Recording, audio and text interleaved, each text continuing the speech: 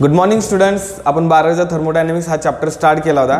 तर प्रिव्हियस लेक्चर्समध्ये आपण थर्मोडायनामिक वेगवेगळ्या कन्सेप्ट बघितले थर्मोडायनामिक्समध्ये, ज्याच्यात आपण zeroth law of thermodynamics, first law of thermodynamics, what is heat, what is internal energy, heat दिल्यानंतर इंटरनल एनर्जीमध्ये चेंज कसं होते ते सुद्धा आपण सगळं स्टडी केलं होतं, बरोबर आहे.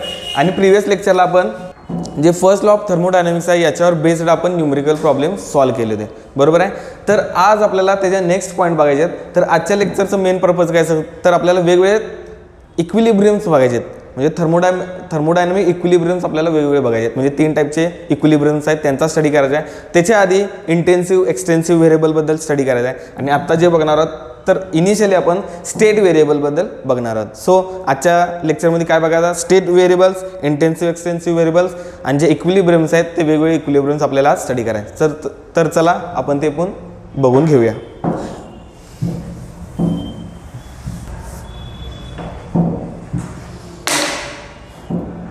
ओके, इनिशियली आपण थोडंसं स्टेट व्हेरिएबलबद्दल जाणून घेऊया. स्टेट व्हेरिएबल हे जे स्टेट व्हेरिएबल आहे हे थर्मोडायनामिक व्हेरिएबलच्या अंडर आपण स्टडी करतोय. थर्मोडायनामिक व्हेरिएबल्स म्हणजे काय, काही व्हेरिएबल्स असतात. जर तुम्ही मॅथमॅटिक्स आपण स्टडी करतोय, बरोबर, अल्जेब्रा जॉमेट्रीमध्ये काही व्हेरिएबल्स असतात त्याला आपण इंडिपेंडंट व्हेरिएबल्स म्हणतोय, ज्याला एक्स वाय झेड आपण डिफाईन करतोय. आणि काही असतात ते डिपेंडंट व्हेरिएबल असतात, ते फंक्शन्स असतात. Function of x, function of Y, function of Z किंवा function of x Y Z असे असतात, बरोबर आहे. तर ते इंडिपेंडंट व्हेरिएबल आणि डिपेंडंट व्हेरिएबल. व्हेरिएबल म्हणजे काय, काही क्वांटिटीज अशा की त्या चेंज होतात विथ रिस्पेक्ट टू टाईम. म्हणजे टाईमनुसार चेंज करू शकतो किंवा त्यांची व्हॅल्यू आपण चेंज करू शकतो आपल्या मनानुसार. त्यांना आपण म्हणतोय व्हेरिएबल्स. ओके, व्हेरिएबल्स म्हणजे काय, अशा क्वांटिटी की ज्या व्हॅरी होऊ शकतात, चेंज होऊ शकतात. आणि त्या व्हेरिएबल्सवर डिपेंड असणारे फंक्शन तुम्हाला लास्टला जे आउटपुट असणार आहे ते देणार आहे, बरोबर आहे. त्यामुळे इंडिपेंडंट व्हेरिएबल जर तुम्ही चेंज केला त्याच्यावर असणारं तुमचं डिपेंडंट फंक्शन सुद्धा चेंज होते. सिमिलरली इथं सुद्धा आपल्याला थर्मोडायनामिक व्हेरिएबल्स आहेत. थर्मोडायनामिक व्हेरिएबल्स म्हणजे काय, सिस्टीममध्ये काही क्वांटिटी आपण टाईमनुसार आपण चेंज करू शकतो किंवा त्या चेंज होतात. तर कोणत्या असणार बघा थर्मोडायनामिक व्हेरिएबल्स. प्रेशर आहे, प्रेशर चेंज करू शकतो एखाद्या गॅसचा आपण किंवा होते ऑब्व्हियसली. परत काय, व्हॉल्यूम गॅसचं एक्सपान्शन झालं तर त्याचं व्हॉल्यूम चेंज होणार आहे किंवा जर कॉम्प्रेशन झालं तर त्याचं व्हॉल्यूम डिक्रीमेंट होणार. त्यामुळे व्हॉल्यूमला सुद्धा आपण ॲज अ व्हेरिएबल ट्रीट करू शकतोय. Next, temperature. एखाद्या गॅसचा जर कंटेनर असेल त्यातलं जे टेम्परेचर आहे ते सुद्धा तुमचं वेळेनुसार चेंज होऊ शकते. कसं चेंज होऊ शकते, जर तुम्ही त्याला कॉम्प्रेस केला तर तुमचं टेम्परेचर वाढते, एक्सपांड केला तर तुमचं टेम्परेचर डिक्रीमेंट होणार आहे, कारण व्हॉल्यूम तुम्हाला ते सगळे बाकीचे लॉज माहीत आहेत. सो प्रेशर, व्हॉल्यूम, टेम्परेचर हे थर्मोडायनामिक व्हेरिएबल म्हणून आपण कन्सिडर करू शकतो. सिमिलरली जर तुम्ही इंटरनल एनर्जी कन्सिडर केला, इंटरनल एनर्जीला सुद्धा आपण थर्मोडायनामिक व्हेरिएबल म्हणून कन्सिडर करू शकतो, बरोबर आहे. कारण इंटरनल एनर्जी सुद्धा तुमची चेंज होऊ शकते. म्हणजे एखादा गॅसचा कंटेनर आहे त्याच्यातली इंटरनल एनर्जी समजा यू आहे, त्याला मी मधून जर कट केलं, त्या मधून जर स्प्लिट केलं तर तुमची इंटरनल एनर्जी ही निंपट होणार आहे, बरोबर आहे. त्यामुळं तुमची इंटरनल एनर्जी सुद्धा आपण ॲज अ व्हेरिएबल म्हणून कन्सिडर करू शकतो. बाकीचे सुद्धा कॉन्सन्ट्रेशन आहे, प्रेशर आहे, ओके, मोमेंटम आहे, ह्या सगळ्या कशा आहेत बघा थर्मोडायनामिक कसे आहेत, व्हेरिएबल्स आहेत. म्हणजे ह्या गोष्टी टाईमनुसार चेंज होऊ शकतात किंवा जस्ट चेंज सुद्धा आपण करू शकतो, बरोबर आहे. त्यांना म्हणायचं थर्मोडायनामिक व्हेरिएबल. मग स्टेट व्हेरिएबल म्हणजे काय, तर स्टेट व्हेरिएबल म्हणजे काय, तर एखादी थर्मोडायनामिक सिस्टीम जर इक्विलिब्रियममध्ये असेल आणि त्या इक्विलिब्रियम सिच्युएशनमध्ये काही क्वांटिटी आपण मेजर केला तर त्या मेजरेबल क्वांटिटीजना म्हणायचं स्टेट व्हेरिएबल्स. मग स्टेट व्हेरिएबल कोणते आहेत, तर प्रेशर, व्हॉल्यूम आणि टेम्परेचर हे स्टेट व्हेरिएबल्स आहेत. प्रेशर, व्हॉल्यूम आणि टेम्परेचर हे कसे असणार आहेत, स्टेट व्हेरिएबल्स असणार आहेत. म्हणजे जर तुमचं थर्मल इक्विलिब्रियम असेल तर तुम्ही टेम्परेचर मेजर करू शकताय, बरोबर आहे. थर्मल इक्विलिब्रियम असेल तर तुम्ही टेम्परेचर मेजर करू शकताय. त्यामुळं थर्मोडायनामिकल व्हेरिएबल्स म्हणजे काय, जी थर्मोडायनामिक सिस्टीम आहे, ओके, थर्मोडायनामिक सिस्टीम आहे. थर्मोडायनामिक्समध्ये आपण जस्ट टेम्परेचर वाढते किंवा कमी होते याचा स्टडी करत नाही, हे लक्षात घ्या. थर्मोडायनामिक्समध्ये आपण कशाचा स्टडी करतोय, प्रेशर, व्हॉल्यूम, टेम्परेचर हे एकमेकांना कसे लिंक्ड आहेत. पर थर्मल म्हणजे हीट यांच्यावर कसा प्रभाव टाकते या सगळ्या गोष्टींचा आपण थर्मोडायनामिक्समध्ये स्टडी करतोय. So pressure, volume, temperature, internal energy, okay, या सगळ्या गोष्टी कशा आहेत, थर्मोडायनामिक व्हेरिएबल्स आहेत. मग स्टेट व्हेरिएबल म्हणजे काय, जर एखादी थर्मोडायनामिक सिस्टीम इक्विलिब्रियममध्ये असेल, इक्विलिब्रियम म्हणजे जसं थर्मल इक्विलिब्रियमचं आपण कन्सिडरेशन केलं, थर्मल इक्विलिब्रियममध्ये असेल तर त्या क्षणाला जी तुमचं व्हेरिएबल तुम्ही मेजर करू शकताय त्या व्हेरिएबलला म्हणायचं तुम्ही स्टेट व्हेरिएबल. म्हणजे जी एखादी फिजिकल क्वांटिटी तुम्ही प्रेशर मेजर करू शकताय, व्हॉल्यूम मेजर करू शकताय किंवा टेम्परेचर मेजर करू शकताय, तर ते प्रेशर, व्हॉल्यूम, टेम्परेचर जे असणार आहे त्यांना आपण स्टेट व्हेरिएबल सारखं कन्सिडर करणार. सो स्टेट व्हेरिएबल आपण कधी मेजर करतोय, in equilibrium. Okay, in equilibrium म्हणजे फक्त आपण करतोय. म्हणजे स्टेट म्हणजे काय तुम्हाला माहिती आहे, स्टेट त्याची स्टेट आहे. ओके, म्हणजे आता इलेक्ट्रॉन फर्स्ट स्टेटमध्ये आहे, सेकंड स्टेट म्हणजे तो त्या ठिकाणी आहे, सेकंड स्टेट म्हणजे तो सेकंड ऑर्बिटमध्ये असं आपण म्हणतोय.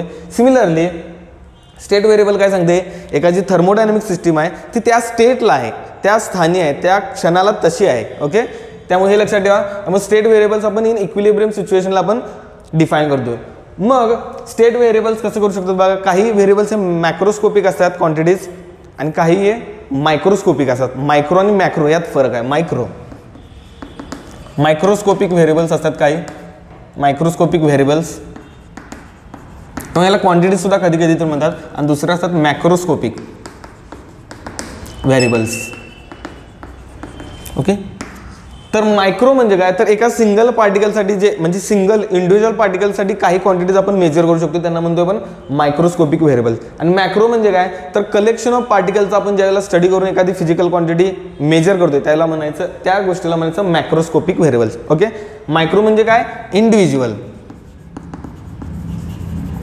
इंडिव्हिज्युअल पार्टिकलसाठी जर एखादी फिजिकल क्वांटिटी आपण मेजर केलं तर त्याला म्हणायचं मायक्रो. मायक्रो म्हणजे काय, एका सिंगल पार्टिकलसाठी. ओके, आणि मॅक्रो म्हणजे काय, कलेक्शन ऑफ पार्टिकलसाठी.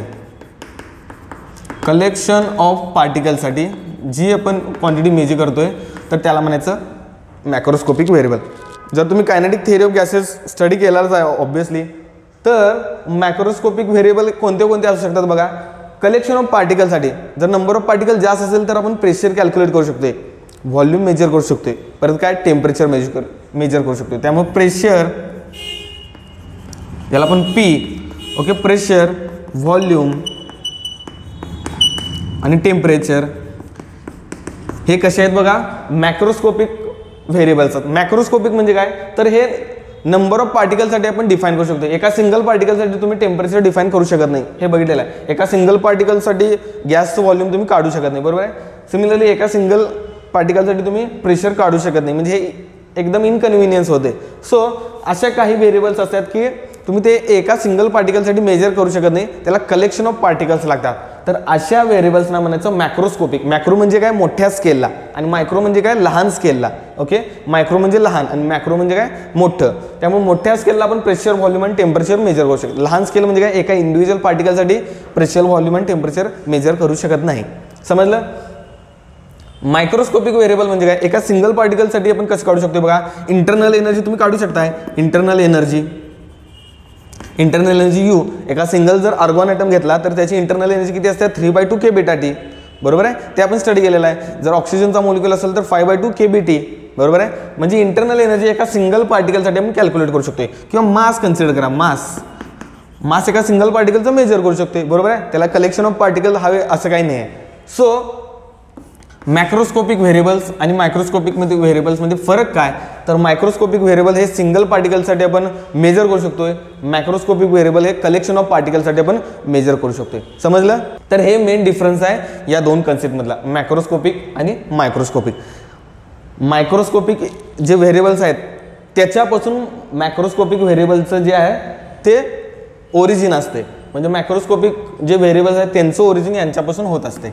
ओके, त्यामुळे मायक्रोस्कोपिक म्हणजे बघा इंटरनल एनर्जी, मास, तुमची जी व्हेलॉसिटी एका सिंगल पार्टिकलची असते ती. तर ह्या सगळ्या क्वांटिटीजमुळे तुम्हाला प्रेशर, व्हॉल्यूम आणि टेम्परेचर मिळत असते. म्हणजे इंटरनल एनर्जीमध्ये प्रेशर मिळत नाही, पण ह्या सगळ्यांचं कॉम्बिनेशनमुळं आपल्याला ह्या क्वांटिटीज मिळत असतात. त्यामुळं मायक्रोस्कोपिक व्हेरिएबल्सपासून आपल्याला मॅक्रोस्कोपिक व्हेरिएबल्स मिळत असतात. समजलं. म्हणजे जर तुम्ही इंटरनल एनर्जी घेतला तर तुम्हाला टेम्परेचर भेटत असते. जर तुम्हाला मास घेतला तर ते मास बघा तुम्ही टेम्परेचरच्या इक्वेशनमध्ये असणारच आहे, तुम्हाला व्हॉल्यूमसाठी पण असणार. प्रेशरच्या इक्वेशनमध्ये भेटला P = 1/3. पीचं जर इक्वेशन भेटला P = 1/3 NM row Vibhar square असणार आहे. बरोबर आहे, रो असणार आहे, म्हणजे रो म्हणजे काय, मास असणार आहे.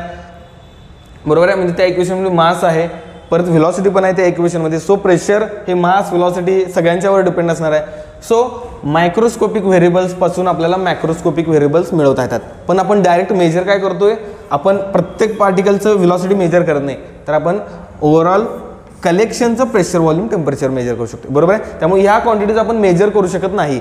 ओके, इंटरनल एनर्जी करू शकतो इन टर्म्स ऑफ टेम्परेचर, पण जर व्हेलॉसिटी म्हणला एका सिंगल पार्टिकलची, तर ती मेजर करू शकत नाही, पण त्याचा जो इफेक्ट आहे प्रेशर, व्हॉल्यूम आणि टेम्परेचर ते मेजर करू शकतो.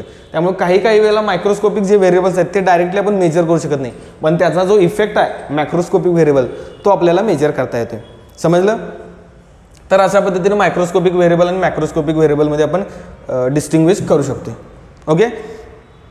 तर काही व्हेरिएबल्स असे असतात की जे साईजवर डिपेंड नसतात. तुमची सिस्टीमची साईज किती आहे त्याच्यावर अजिबात डिपेंड नसतात. मग त्याच्या बेसिसवर सुद्धा आपल्याला जे थर्मोडायनामिक व्हेरिएबल आहे त्याचं आपण क्लासिफिकेशन करू शकतो. बरोबर आहे. तर ते एक बघून घ्या. ओके. तर स्टेट व्हेरिएबल बघा. स्टेट व्हेरिएबल म्हणजे काय, तर इक्विलिब्रियममध्ये असताना तुम्ही मेजर करू शकता. मग स्टेट व्हेरिएबल तुम्ही मायक्रोस्कोपिक आणि मॅक्रोस्कोपिक असं तुम्ही कन्सिडर करू शकताय. मायक्रो म्हणजे काय, तर एका सिंगल पार्टिकलसाठी जर तुम्ही एखादी प्रॉपर्टी, एखादी क्वांटिटी जर मेजर करत असाल तर त्याला मायक्रोस्कोपिक व्हेरिएबल म्हणायचं. आणि मॅक्रो म्हणजे काय, तर कलेक्शन ऑफ पार्टिकल असेल तर त्यासाठी तुम्ही ती क्वांटिटी मेजर करणार आहात. ओके. नेक्स्ट आता आपल्याला बघायचं बघा इंटेन्सिव्ह व्हेरिएबल आणि एक्सटेन्सिव्ह व्हेरिएबल. आणि हे खूप महत्त्वाचा पॉईंट आहे. काय, इंटेन्सिव्ह व्हेरिएबल आणि extensive variable. Intensive variables, extensive variables.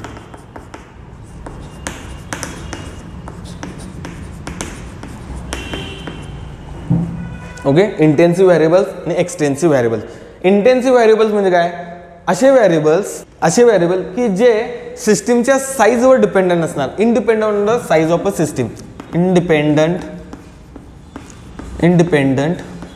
On the size of the system. Size of the system. Okay. म्हणजे अशा क्वांटिटी की ज्या तुमची जी सिस्टीमची साईज आहे त्याच्यावर अजिबात डिपेंडंट असतात, त्यांना म्हणायचं इंटेन्सिव्ह. इन म्हणजे काय, तर इंडिपेंडंट कोणावर, साईज ऑफ द सिस्टीमवर. म्हणजे तुमची सिस्टीम लहान आहे की मोठी आहे याच्यावर अजिबात डिपेंडंट नसते, त्याला म्हणायचं इंटेन्सिव्ह व्हेरिएबल्स. ओके. आणि दुसरे असतात ते एक्सटेन्सिव्ह व्हेरिएबल्स. ते म्हणजे काय, विच डिपेंड्स ऑन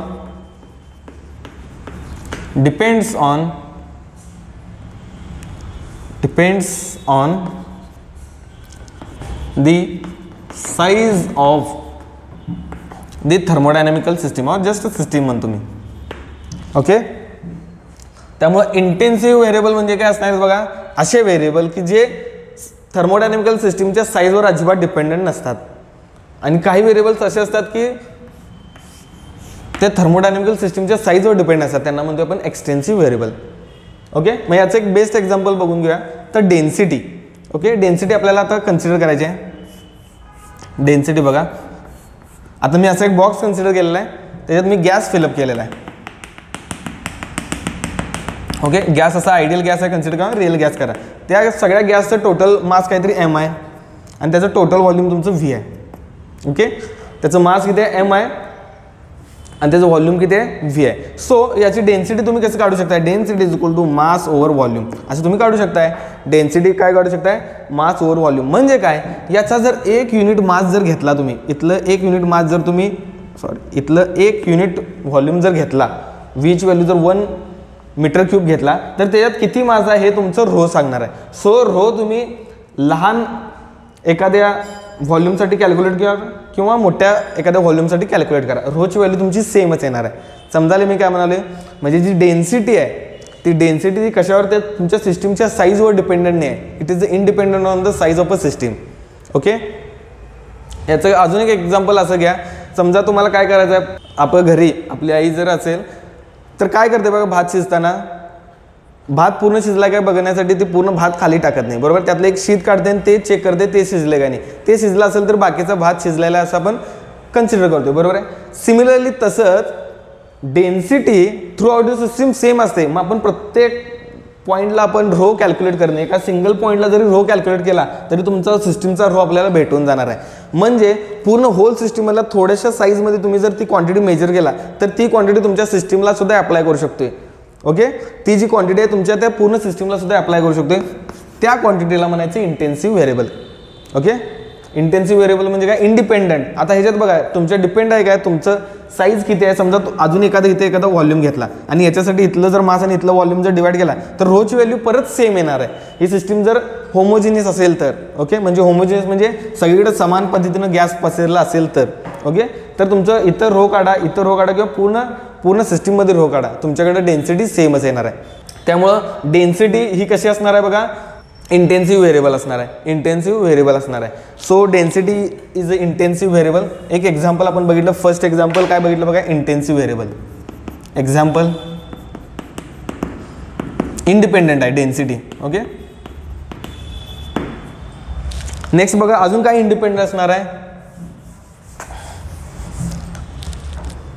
ओके, तर तुम्ही बघितला तर टेम्परेचर किंवा प्रेशर जर बघितला तर तुमचं independent of size of a system असणार आहे, independent on the size of a system. ते कसं, तर ते सुद्धा आपल्याला बघता येते. किंवा जर व्हेलॉसिटी, टेम्परेचर, प्रेशर हे सगळे तुमच्या साईजवर इंडिपेंडंट असतात. तुमची साईज किती आहे ह्याच्यावर लई मॅटर करत नाही. ओके, एक्सटेन्सिव्ह व्हेरिएबल म्हणजे काय, which depends upon the size of the system. Size of the सिस्टीमवर काही क्वांटिटीज डिपेंडंट असतात, त्यांना म्हणतोय आपण काय, एक्सटेन्सिव्ह व्हेरिएबल्स. समजलं. साईज ऑफ द सिस्टीम म्हणजे काय, तर एखादी सिस्टीम लहान आहे की मोठी आहे याच्यावर तुमचं काय असणार आहे, त्या क्वांटिटीज तुमच्या डिपेंड असणार. मग कोणत्या कोणत्या आहेत बघा, याचं पण एक्झाम्पल बघून घ्या. याचं एक्झाम्पल बघून घ्या. याचं एक्झाम्पल काय, यातलं एक एक्झाम्पल, परत यातलं एक एक्झाम्पल बघा. डेन्सिटी आपण बघितलं, डेन्सिटी काय बघा, इंडिपेंडंट आहे, साईजवर तुमच्या इंडिपेंडंट असणार आहे. नेक्स्ट आपण बघा एक्सटेन्सिव्हचं एक्झाम्पल बघा. एक्सटेन्सिव्ह म्हणजे काय, तर depends upon the size of the system. म्हणजे नंबर ऑफ पार्टिकल्स तुम्ही कन्सिडर करा. Number of particles, number of particles म्हणजे काय, number of particles inside the volume जर तुम्ही कन्सिडर केला तर ते एक्सटेन्सिव्ह व्हेरिएबल आहे. म्हणजे जर समजा तुमचा बॉक्स जर लहान कन्सिडर केला, इथे जर 10 पार्टिकल असतील तर मोठ्या बॉक्समध्ये सॉरी, जर तुम्ही इथं कन्सिडर केला बॉक्स तर याच्यात 10 पार्टिकल असेल तर मोठ्या बॉक्समध्ये 100 पार्टिकल असणार आहेत. म्हणजे तुमची सिस्टीम लहान आहे की मोठी आहे याच्यावर तुमचं नंबर ऑफ पार्टिकल्स डिपेंड असणार आहेत. म्हणजे नंबर ऑफ पार्टिकलचा हा जो व्हेरिएबल आहे, नंबर ऑफ पार्टिकल जे आपण कॅपिटल एन ने डिफाईन करतो, ही कशी क्वांटिटी आहे, तर एक्सटेन्सिव्ह व्हेरिएबल असणार आहे. बरोबर आहे. एक्सटेन्सिव्ह म्हणजे depends on the size of the system असणार आहे, depend on the size of the system. Okay, next जर व्हॉल्यूम बघितला तर व्हॉल्यूम ही इंटेन्सिव्ह व्हेरिएबलमध्ये पडत नाही, तर व्हॉल्यूम ही कशी पडते, एक्सटेन्सिव्ह व्हेरिएबलमध्ये. कारण व्हॉल्यूम ऑफ अ गॅस हा साईजवर डिपेंड असणार आहे. सो इथे जर एखादा गॅस फिलअप केला तर याचा व्हॉल्यूम कमी असणार आहे, आणि तो गॅस जर पूर्ण सिस्टीममध्ये असेल तर त्याचं व्हॉल्यूम जास्त असणार आहे. So volume is also extensive variable. Okay, त्यामुळे बघा डेन्सिटी कशी असणार आहे, इंटेन्सिव्ह, इंडिपेंडंट असणार आहे, इंडिपेंडंट असणार आहे. डेन्सिटी किंवा कॉन्सन्ट्रेशन घेतला तरी ते इंडिपेंडंट असणार आहे. पण डिपेंड्स कुठले कुठले असणार आहेत, number of particles, volume. Pressure सुद्धा असणार आहे काय रे, होय प्रेशर सुद्धा असणार आहे. कारण का प्रेशर आता असणार आहे की नाही हे जर आपण ठरवायचं असेल तर कसं करता येईल रे, तर जर मास तुम्ही कन्सिडर केला, मास ऑफ अ गॅस आपल्याला कन्सिडर करायचा आहे. Okay, mass of a gas. Okay, समजा इथं सगळा पूर्ण गॅस फिलअप झालेला आहे. Okay, mass of a gas आपल्याला ही इंटेन्सिव्ह आहे का एक्सटेन्सिव्ह हे आपल्याला स्टडी करायचं. व्हॉल्यूम तर काय एक्सटेन्सिव्ह असणार आहे, कारण का जर व्हॉल्यूम कट केला तर गॅसचं तुमचं काय होणार आहे बघा, गॅसचा व्हॉल्यूम सुद्धा निम्मा होणार आहे या ज्या कन्सिडरेशनच्या खाली आपण जो गॅस आपण स्टडी करू. म्हणजे हा जर मध्ये जर पार्टिशन टाकलं असेल एखादं तर ह्या गॅसचं व्हॉल्यूम तुमचा निंपट होणार आहे. बरोबर आहे. त्यामुळे volume is also extensive variable असणार आहे. आता मास ऑफ अ गॅस आपण स्टडी करूया. Mass of a gas, mass of a gas बघूया. ओके, मास म्हणजे गॅस इथं सगळीकडे तुम्ही फिलअप करा.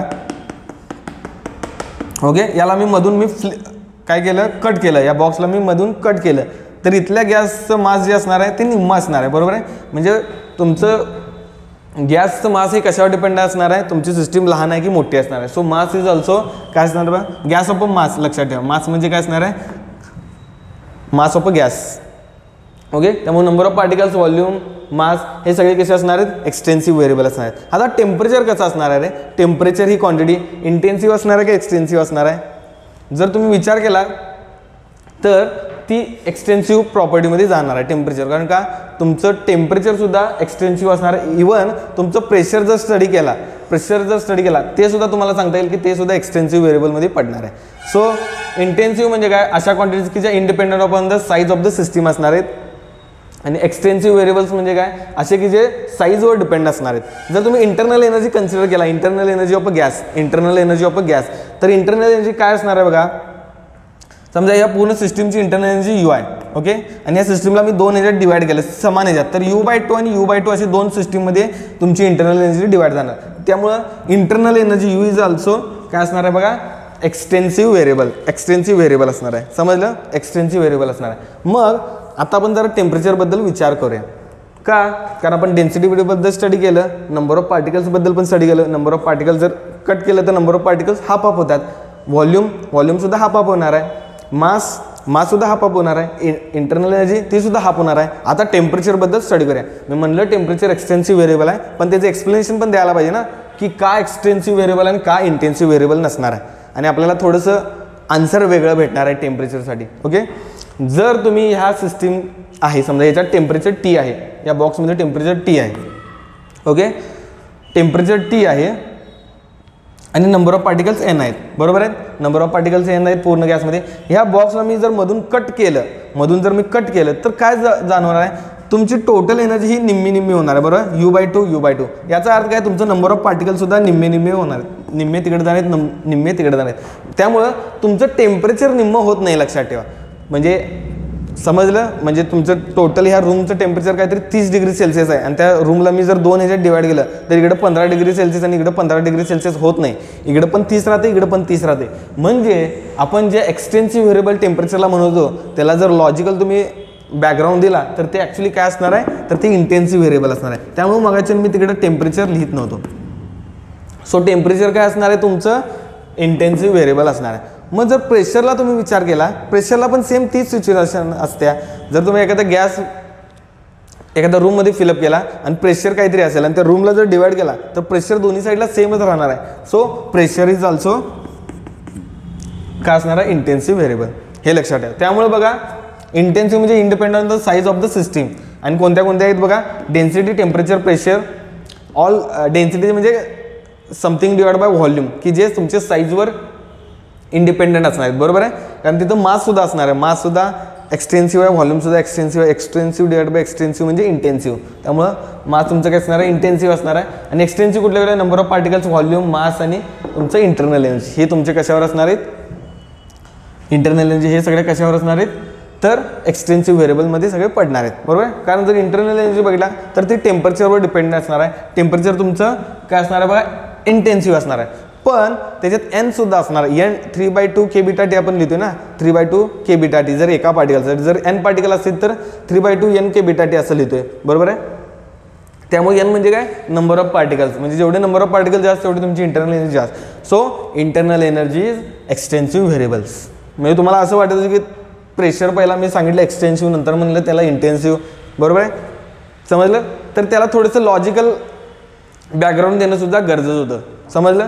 त्यामुळे कोणत्या क्वांटिटीज इंटेन्सिव्ह आहेत आणि कोणत्या क्वांटिटीज एक्सटेन्सिव्ह आहेत हे तुम्हाला आता पाठ करण्याची गरज नाही. तुम्ही जर लॉजिकल लावला, जर एखादा रूम 2 ह्याच्यात डिवाइड केला तर इंटरनल एनर्जी दोघांच्यात निम्मी होते. त्यामुळे तुमचं काय बघा, इंटरनल एनर्जी कशी असणार आहे बघा, एक्सटेन्सिव्ह प्रॉपर्टी असणार आहे, बरोबर आहे. नंबर ऑफ पार्टिकल्स कसे इकडे निम्मे जाणार आहेत, इकडे निम्मे जाणार आहेत. त्यामुळे नंबर ऑफ पार्टिकल्स सुद्धा तुमचं साईजवर डिपेंड आहे, बरोबर आहे. परत त्या पार्टिशन केला तर व्हॉल्यूम सुद्धा गॅसचा इकडे अर्धा जाणार आहे इकडे. त्यामुळे व्हॉल्यूम सुद्धा तुमचा रिड्यूस होणार, तो सुद्धा तुमचा असणार आहे एक्सटेन्सिव्ह असणार आहे. मास ऑफ द गॅस सुद्धा अर्ध गॅस इकडे मास जर कॉन्ट्रीब्युशन असेल तर इकडे अर्ध गॅसचं कॉन्ट्रीब्युशन असणार आहे. सो मास सुद्धा एक्सटेन्सिव्ह असणार आहे, समजलं. त्यामुळे ह्या सगळ्या नंबर ऑफ पार्टिकल्स, व्हॉल्यूम, मास, ह्या number of particles, volume, mass, internal energy ह्या कशा असणार आहेत, एक्सटेन्सिव्ह. म्हणजे depends upon the size of the system. Size तुमची केवढी आहे त्याच्यावर ते डिपेंड असतात. पण काही गोष्टी जर टेम्परेचर जर तुम्ही डिवाइड केला, टेम्परेचर सेम राहते. प्रेशर डिवाइड केला, प्रेशर सेम राहते, समजलं. त्यामुळे ह्या असतात त्या इंटेन्सिव्ह व्हेरिएबल्स. ओके, तर आत्ता पण काय बघितलं बघा, स्टेट व्हेरिएबल्स म्हणजे इक्विलिब्रियम कंडिशनला ज्या क्वांटिटी आपण मेजर करू शकतो त्यांना वेस्ट स्टेट व्हेरिएबल म्हणतात. मग त्या मॅक्रोस्कोपिक आणि मायक्रोस्कोपिक सुद्धा असू शकतात. मायक्रो म्हणजे इंडिव्हिज्युअल पार्टिकलसाठी, मॅक्रो म्हणजे काय, कलेक्टिव्ह जे पार्टिकलचं बिहेवियर असणार त्याच्यावरून ज्या फिजिकल क्वांटिटीज येणार आहेत, प्रेशर, टेम्परेचर, व्हॉल्यूम, ते असणार आहेत मॅक्रोस्कोपिक व्हेरिएबल्स. त्यानंतर इंटेन्सिव्ह व्हेरिएबल आणि एक्सटेन्सिव्ह व्हेरिएबल यातला फरक बघितला. तर आता आपल्याला नेक्स्ट पॉईंट बघायचा, इक्विलिब्रियम्स बघायचे आहेत. वेगवेगळे थर्मोडायनामिकल इक्विलिब्रियम्स बघायचे आहेत. Okay,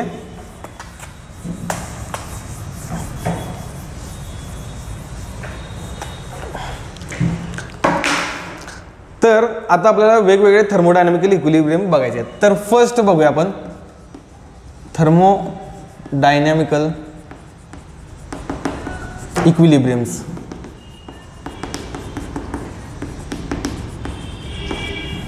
थर्मोडायनामिकल equilibriums, थर्मोडायनामिकल equilibrium. मग त्यातलं फर्स्ट आपण इक्विलिब्रियम बघूया.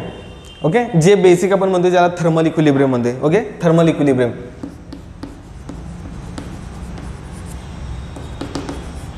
Thermal equilibrium. ओके, मी EQ शॉर्ट फॉर्म म्हणून लिहिलेला आहे, थर्मल इक्विलिब्रियम. थर्मल इक्विलिब्रियममध्ये आपल्याला झिरो लॉ ऑफ थर्मोडायनामिक्समध्ये आपण शिकलेलंच आहे. थर्मल इक्विलिब्रियम म्हणजे काय, एखादी जर सिस्टीम असेल, ओके, मी बॉक्स म्हणून सिस्टीम कन्सिडर करतो.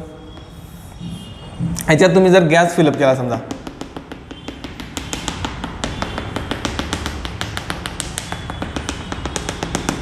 ओके, आणि गॅस फिलअप करताना तुम्ही कसं केलं आहे बघा, तर आपण रेग्युलरली होमोजिनियस गॅस फिलअप आता इथे दिसत आहे, पण समजा इकडून एका साईडवरून आपण गॅस इथं आत इन्सर्ट केलेला आहे, त्यामुळे इथे इनिशियली सगळ्यात गॅस कसं असणार आहे, इथे इनिशियली सगळ्यात जास्त गॅस डेन्स असणार आहे, बरोबर आहे. इथून आपण गॅस सेंड केलेला आहे असं कन्सिडर करा, आणि आपण परत हे ओपन जे आहे ते बंद केलेलं आहे, बरोबर. इथलं जे तुमचं जे ओपनिंग असणार आहे ते बंद केलेलं आहे, म्हणजे तुमची इनिशियल गॅसची डेन्सिटी ह्या रिजनमध्ये जास्त असणार आहे, त्यामुळं तुमचं टेम्परेचर ह्या रिजनमध्ये कमी असणार आहे, या रिजनमध्ये तुमचं टेम्परेचर जास्त असणार आहे. काय कन्सिडर केलेलं बॉक्स आहे, यात इनिशियली काहीतरी गॅस आहे, आणि सेम काय केलं बघा, थोडंसं एका कॉर्नरवरून मी गॅस थोडंसं आत सेंड केलेला आहे आणि मग तो परत बंद केलेला आहे. तर तुम्हाला असं दिसेल की ह्या सिच्युएशनमध्ये तुमचं काय असणार बघा, एनर्जी जास्त असणार, त्यामुळे इथं तुमचं टेम्परेचर जास्त असणार आहे. काही काळ गेला, काही कालावधी गेला, आफ्टर सम टाइम तुम्हाला असं जाणवतं की ह्यातला जो गॅस आहे तो सगळीकडं स्प्रेड आउट होणार आहे, बरोबर आहे. हा गॅस तिथंच काय राहणार नाही, बरोबर आहे. हा गॅस तिथंच कधी राहणार नाही, तो पूर्ण सिस्टीमभर पसरणार आहे. आणि तो सिस्टीमभर कसं पसरणार आहे, जर इथला थोडासा भाग घेतला, जर इथला थोडासा भाग घेतला सिस्टीमचा, इथला थोडासा भाग घेतला, तर तुम्हाला असं दिसून येणार इथलं जे टेम्परेचर आहे तेच इथलं टेम्परेचर आहे, तेच पूर्ण सिस्टीमचं सुद्धा टेम्परेचर आहे.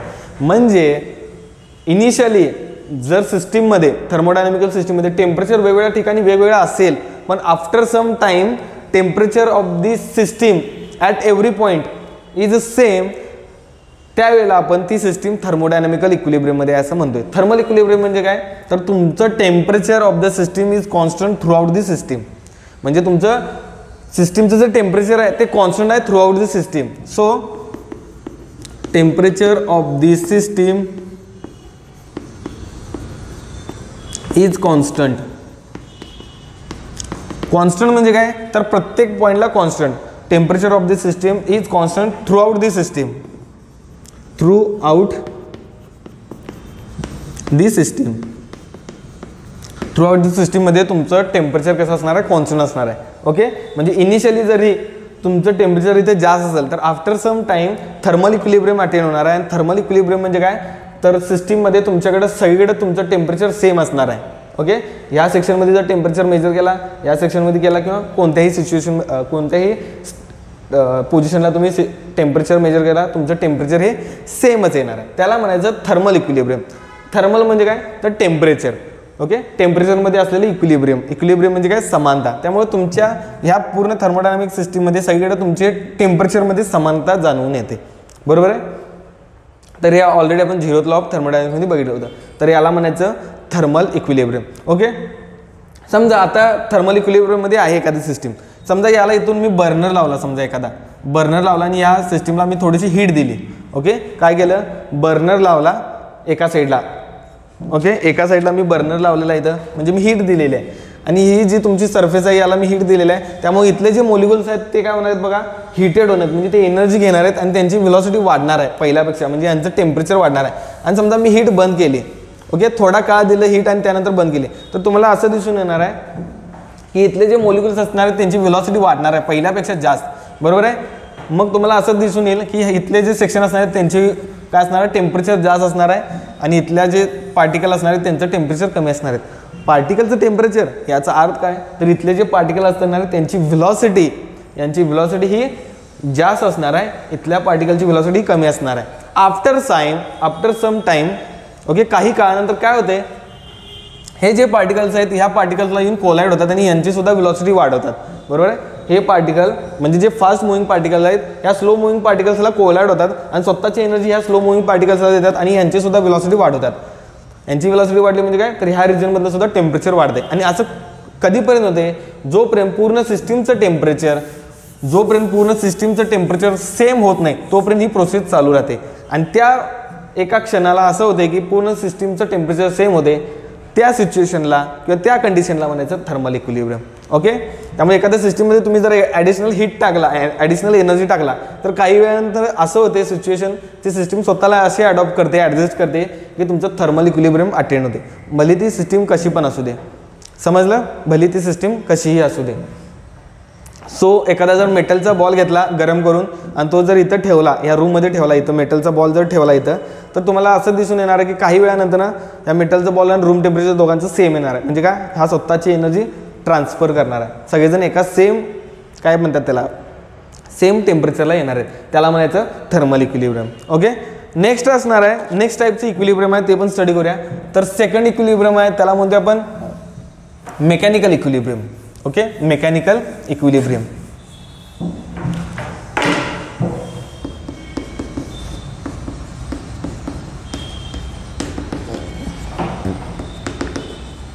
Mechanical equilibrium. मग मेकॅनिकल इक्विलिब्रियम, मेकॅनिकल म्हणजे काय, which is related to the mechanics or force.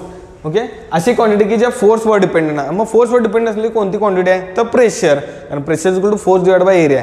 म्हणजे जर एखाद्या सिस्टीममध्ये टेम्परेचर कॉन्स्टंट असेल तर त्याला आपण म्हणतोय थर्मल इक्विलिब्रियम, आणि एखाद्या सिस्टीममध्ये जर प्रेशर ईच पॉईंटला जर सेम असेल तर त्याला म्हणतोय आपण मेकॅनिकल इक्विलिब्रियम. बरोबर आहे. त्यामुळे एखादी सिस्टीम आहे असं कन्सिडर करा, बॉक्स आहे रेग्युलर.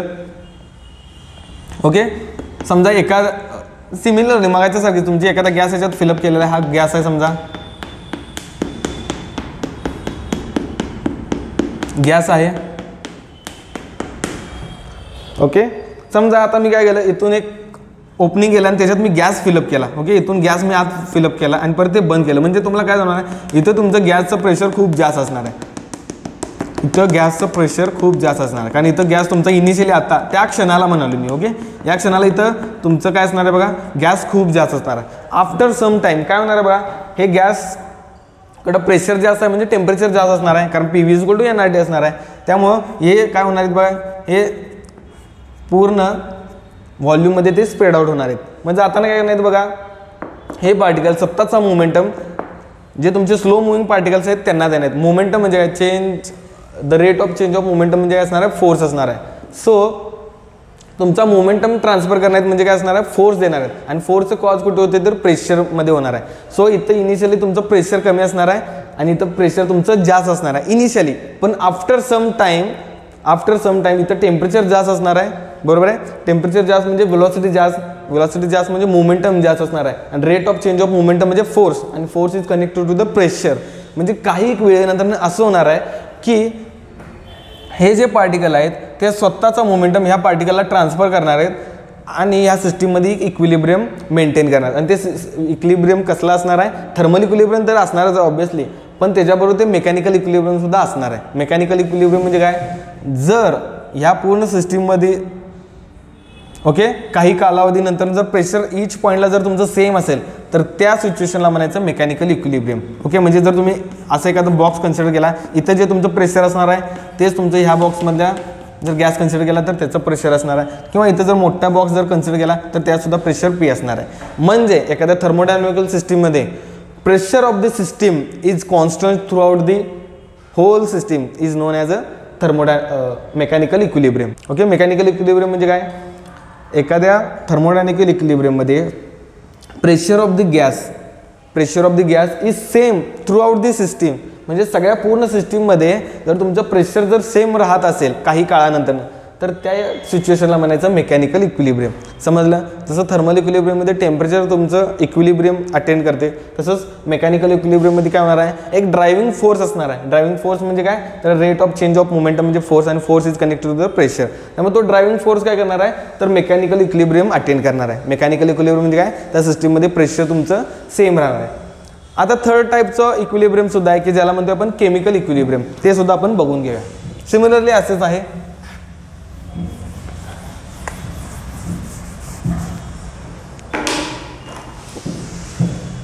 Third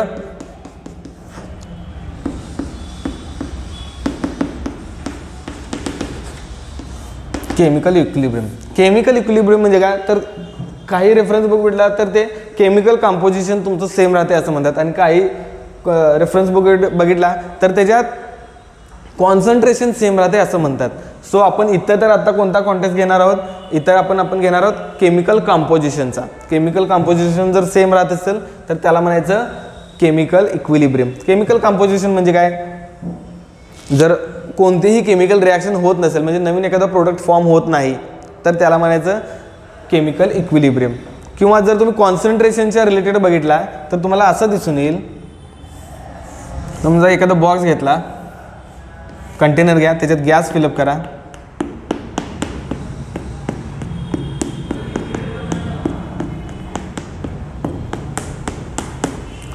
okay. एखादा कंटेनर घ्या, त्याच्यात गॅस फिलअप करा आणि गॅस फिलअप केल्यानंतर तुम्हाला असं दिसून येते की काही वेळेनंतर तुमचं थर्मल इक्विलिब्रियम अटेंड करणार आहे, बरोबर आहे. काही वेळानंतर तुमचं प्रेशर तुमचं सेम राहणार, म्हणजे ज्याला आपण म्हणतो मेकॅनिकल इक्विलिब्रियम अटेंड करणार आहे. सेम जर तुम्ही असं कन्सिडर केला, जर तुम्ही हा जो बॉक्स आहे जर प्रत्येक ह्याच्यात जर तुम्ही डिवाइड केला तर तुम्हाला असं दिसून येईल की या जो गॅसचं जे केमिकल कंपोजिशन आहे ते सुद्धा सेम राहणार. केमिकल कंपोजिशन म्हणजे काय, तर जो तुमचा ओरिजिनल फॉर्म होता तो तसाच राहणार आहे. किंवा दुसऱ्या पद्धतीने जर कॉन्सन्ट्रेशनच्या बाबतीत बघितला तर number of particles per unit volume, जर कॉन्सन्ट्रेशन बघितला गॅसचं तर सेम राहणार, म्हणजे युनिफॉर्मलिटी असणार आहे. समजलं. म्हणजे केमिकल इक्विलिब्रियममध्ये काय होणार आहे, तर समजा इथून एखादं ओपनिंग केलं आणि त्याच्या आत मी गॅस इन्सर्ट केला, खूप गॅस इन्सर्ट केला आणि परत बंद केलं, तर काही वेळानंतर काय होणार आहे, हा गॅस थ्रूआउटली काय होणार आहे, युनिफॉर्मली स्प्रेड होणार आहे, सगळीकडे सम प्रमाणात स्प्रेड होणार आहे. आणि जर इथं जर पार्टिकल घेतले 4 पार्टिकल असेल तर तेवढ्याच याच्यात तिकडे पण 4 पार्टिकल असणार आहेत. सिमिलरली तेवढ्याच व्हॉल्यूममध्ये इथं पण 4 पार्टिकल असणार आहेत. म्हणजे तुमचं concentration of a gas at each point in the system is same. म्हणजे प्रत्येक पॉईंटला जर तुम्ही एखादा बॉक्स असं कन्सिडर केला तर त्याच्यात तुमचं कॉन्सन्ट्रेशन सेम असणार आहे. किंवा कॉन्सन्ट्रेशनला तुम्ही केमिकल कंपोजिशनला सुद्धा कनेक्ट करू शकताय, म्हणजे केमिकल कंपोजिशन सेम असणार आहे किंवा कॉन्सन्ट्रेशन सेम असणार आहे असं तुम्ही कन्सिडर करा. सो काही रेफरन्स बुक बघितला तर तुम्ही chemical composition through out the system is same म्हणतात, आणि काही रेफरन्स बुक बघितला तर concentration of the gas remains the constant किंवा युनिफॉर्म असं म्हणतात. त्यामुळे तुम्ही कोणत्याही पद्धतीने विचार करा, दोघांचं उत्तर सेमच असणार किंवा दोघांचं मिनिंग सुद्धा सेमच असणार आहे. समजलं. तर बघा, याला म्हणायचं केमिकल इक्विलिब्रियम. म्हणजे आपण 3 टाईपचे इक्विलिब्रियम स्टडी केले. कुठले, थर्मल इक्विलिब्रियम, मेकॅनिकल इक्विलिब्रियम आणि केमिकल इक्विलिब्रियम. हे तिन्ही इक्विलिब्रियम ॲट अ टाइम आपण अटेंड करू शकतोय. कसं, एखादी सिस्टीम घ्या, फिक्स असलेली व्हॉल्यूम, त्याच्यात गॅस इन्सर्ट करा, इनिशियली टेम्परेचर वेगळं असणार आहे, प्रेशर वेगळं असणार आहे आणि कॉन्सन्ट्रेशन वेगळं असणार आहे. कॉन्सन्ट्रेशन वेगळं असणार आहे म्हणजे एखाद्या व्हॉल्यूममध्ये जास्त तुमचे पार्टिकल असतील, काही व्हॉल्यूममध्ये तुमचा कमी पार्टिकल असतील. ओके. आफ्टर सम टाइम काय होणार आहे, तुमचं temperature through out the system same राहणार आहे, प्रेशरसुद्धा सेम राहणार आहे, आणि त्या दोन्हीसुद्धा कसे असतात बघा, इंटेन्सिव्ह असणार आहेत. आणि नंतर concentration which is related to the density, त्यामुळे डेन्सिटी तुमचे काय होणार आहे, कॉन्स्टंट राहणार आहे. त्यामुळं काही वेळानंतर थर्मल, मेकॅनिकल आणि परत केमिकल इक्विलिब्रियम सायमल्टेनियसली अटेंड होऊ शकतात. ओके. त्यामुळे आजच्या लेक्चरला काय बघितलं बघा, स्टेट व्हेरिएबल काय असतात, तर इक्विलिब्रियम कंडिशनला ज्या व्हेरिएबल क्वांटिटीज आपण मेजर करू शकतो त्यांना आपण स्टेट व्हेरिएबल्स म्हणतोय. मायक्रोस्कोपिक व्हेरिएबल्स बघितलं, एका इंडिव्हिज्युअल पार्टिकलसाठी जे मेजर करू शकतो त्यांना म्हणतो आपण मायक्रोस्कोपिक. आणि पुढं बघितलं मॅक्रोस्कोपिक. मॅक्रो म्हणजे काय, तर कलेक्शन ऑफ पार्टिकल्स आहेत त्यांच्यासाठी जी क्वांटिटी आपण मेजर करतो त्यांना म्हणतो आपण मॅक्रोस्कोपिक व्हेरिएबल. नेक्स्ट बघितलं इंटेन्सिव्ह, त्यानंतर बघितलं एक्सटेन्सिव्ह. इंटेन्सिव्ह म्हणजे काय, जे इंडिपेंडंट, इन म्हणजे इंडिपेंडंट, इंटेन्सिव्ह मधलं इन म्हणजे काय, independent on size of the system. आणि एक्सटेन्सिव्ह म्हणजे काय, जे तुमचे साईजवर डिपेंड असतात त्यांना म्हणायचं एक्सटेन्सिव्ह व्हेरिएबल्स. त्यानंतर नेक्स्ट बघितलं आपण 3 टाईपचे इक्विलिब्रियम्स बघितले. 3 टाईपचे इक्विलिब्रियम बघितले की ज्यांना आपण म्हणतो थर्मल इक्विलिब्रियम, म्हणजे असं की ज्याच्यात टेम्परेचर एखाद्या सिस्टीममध्ये कॉन्स्टंट राहते किंवा युनिफॉर्म राहते थ्रू आउट दी सिस्टीम. दुसरं बघितलं मेकॅनिकल, म्हणजे ड्रायव्हिंग फोर्सद्वारे असं होते की तुमचं pressure inside the थर्मोडायनॅमिकल system is uniform. आणि जर लास्ट बघितलं तर त्यात काय बघितलं बघा, केमिकल इक्विलिब्रियम, की ज्याच्यात कॉन्सन्ट्रेशन किंवा chemical composition of a gas remains the uniform through out this system. Okay. अशा 3 टाईपचे आपण काय बघितले, इक्विलिब्रियम्स बघितले. ओके. थँक्यू.